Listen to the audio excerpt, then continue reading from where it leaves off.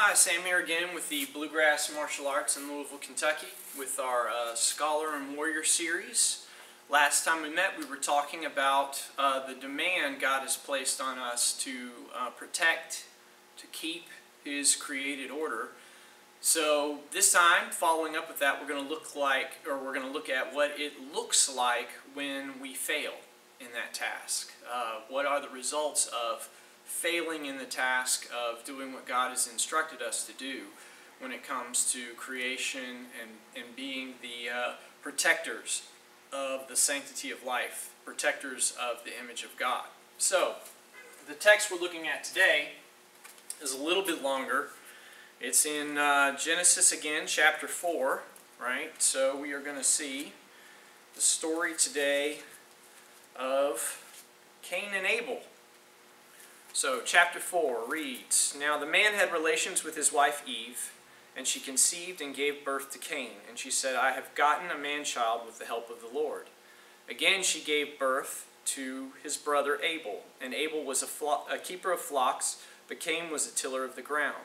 So it came about in the course of time that Cain brought an offering to the Lord of the fruit of the ground, and Abel on his part also brought the firstlings of his flock and of their fat portions. And the Lord had regard for Abel and for his offering, but for Cain and for his offering he had no regard. So Cain became very angry, and his countenance fell.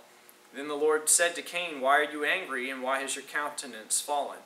If you do well, will not your countenance be lifted up? And if you do not do well, sin is crouching at the door, and its desire is for you, but you must master it. Cain told Abel his brother, and it came about when they were in the field that Cain rose up against Abel his brother and killed him. Then the Lord said to Cain, Where is your brother? Where is Abel your brother? And he said, I do not know. Am I my brother's keeper? He said, What have you done? The voice of your brother's blood is crying to me from the ground. Now you are cursed from the ground, which has opened its mouth to receive your brother's blood from your hand. When you cultivate the ground, it will no longer yield its strength to you. You will be a vagrant and a wanderer on the earth. So, we have here the first story, or the story of the first murder. In this case, it is a brother killing a brother here.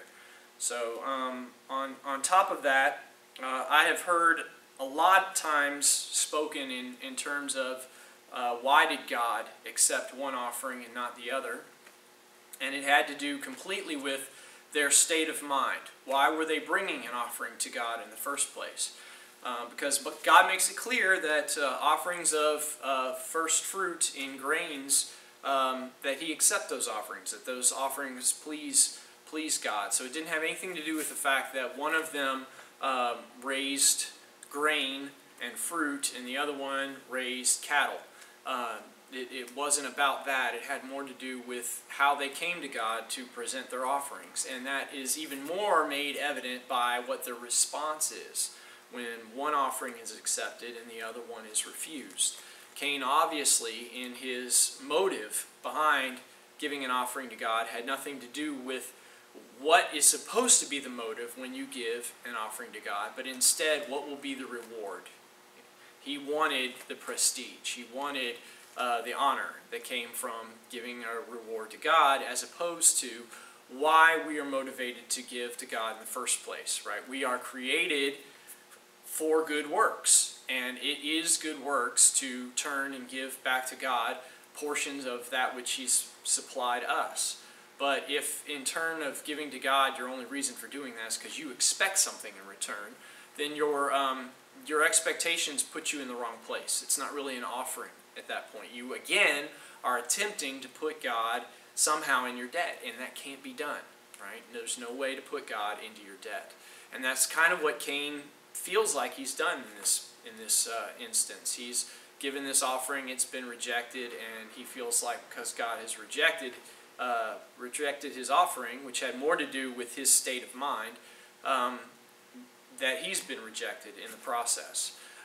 Going beyond that, when he reaches the point where he is angry enough that he will kill his own brother, and he does that through deceit, then God comes searching. God, of course, isn't actually asking when He asks the question, where's your brother? He's not seeking information. That's not an informational question there. If God is all that God knows and is everywhere, all-knowing and all-powerful, then he would have been well aware of what Cain was up to. He would have been aware to the point where he could have stopped him before he did that, but he chooses not to act until after the fact, and he comes to Cain saying, "Where's your brother?" So the question isn't a question seeking information. It's more seeking a confession. And Cain's response then to say, where is my brother's keeper? When I was younger, I'm the oldest in my family. And the tradition that we grow up in our household is that there's expectations on the firstborn that aren't shared necessarily by the ones that follow. So if my brother and sister got into anything, they would get into trouble, right? They were expected to be responsible for their actions, but I got in trouble also because I was expected as the oldest to be the one that was the role model, that was kind of the parent when the parents weren't around, and I should have stopped them doing whatever they were doing, or I should not have encouraged them to do whatever it is that they got into trouble. Or if they went missing, if my parents couldn't find them, that they would raise the question, "Where's your brother? Where's your sister?" Right? And my answer, thinking I was so smart, would be to say, "I don't know. Am I my brother's keeper?"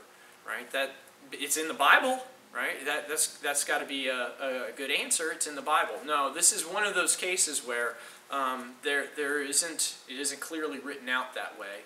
You don't get that certainly when you read English. But when God comes to Cain and he asks the question, "Where is your brother?" and Cain's response is, I don't know, am I my brother's keeper?" It's kind of like that moment of silence when someone has just asked the stupidest question and you don't want to dignify it with an actual answer. Like, that was the dumbest.